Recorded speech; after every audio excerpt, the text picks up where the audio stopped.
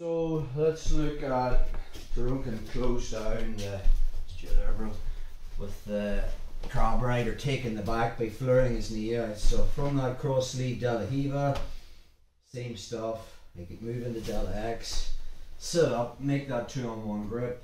Try to get Tyrone's hands on that. He drops to the knee. We'll look at the next move if he actually doesn't drop to the knee. So now, if his knee's pointing in, it's easy for me to get the profile to get into the crab rider, take the back. But he flurs his knee out. Anytime it's that, there's just a wall or a barrier. So from this position, once I'm here, I'm going to release with the grip under the armpit and come underneath and get that kind of lapel single grip that we played in the lapel guard. So now you still have control of his posture. Tyrone starts the posture from there. It's difficult just with that grip. If we just turn this way around.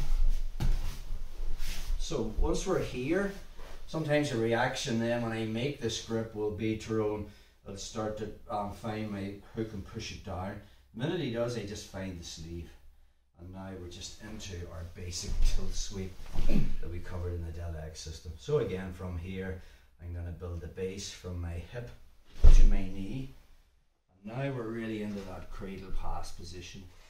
From here, where now I can win the underhook, replace, and replace. That again. Just go on this side again, yep.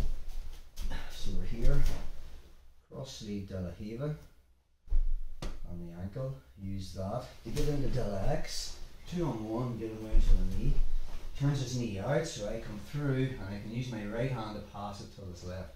So I have this sort of lapel grip. Tyrone tries to posture from there, it's difficult. And now when he goes to push that foot down, I just find that sleeve, pull it towards me, and we have our basic tilt sweep from that position.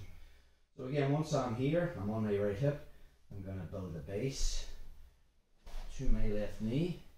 I'm going to bring my second knee in and go wide. So I'm putting a lot of pressure on him. From there, I'm going to win that underhook, put my head in the mat, right hand replaces right knee, and then I can move into side control. Well, let's look at if he doesn't push down, that's it. So if he doesn't make the reaction of trying to push my hook out, I'm just coming up and taking him over. I could go down in a variety of different ways. So we're here, de la X, 2-on-1, get him down to the knee. He flurs that knee out, which means I'm coming through and grabbing that lapel. So this time he doesn't make that reaction. Another thing he can do is he can keep pushing with that hand, and that hand then can grab my collar from here. He can start to try and turn to face me. I still want to be, I don't want him taking this hand and being able to turn his whole body to fit. Yeah, that's not good for me. So I can still use that grip and still continually make him keep that weight in that hand. So now from there, disengage my foot, and now I'm into S mount. I can just come up to here, find the head, and then I just drop him down onto his shoulder again. We're back into that cradle pass position. So again, I can use my right knee to reinforce my left knee, win the underhook, right hand replaces right knee, and I have that cradle pass again. Some more angle on that, bro. Just there. So cross sleeve de la Riva, transitioning into de la X, 2-on-1 grip, get his hand on the mat, he flurs his knee out, I grab that lapel. Again, if he's really posturing, I can just pull him down with 2 hands. He doesn't make that grip, so now from here, I'm coming up.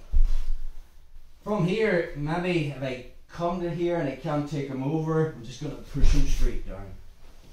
And then I can start to work the pass again.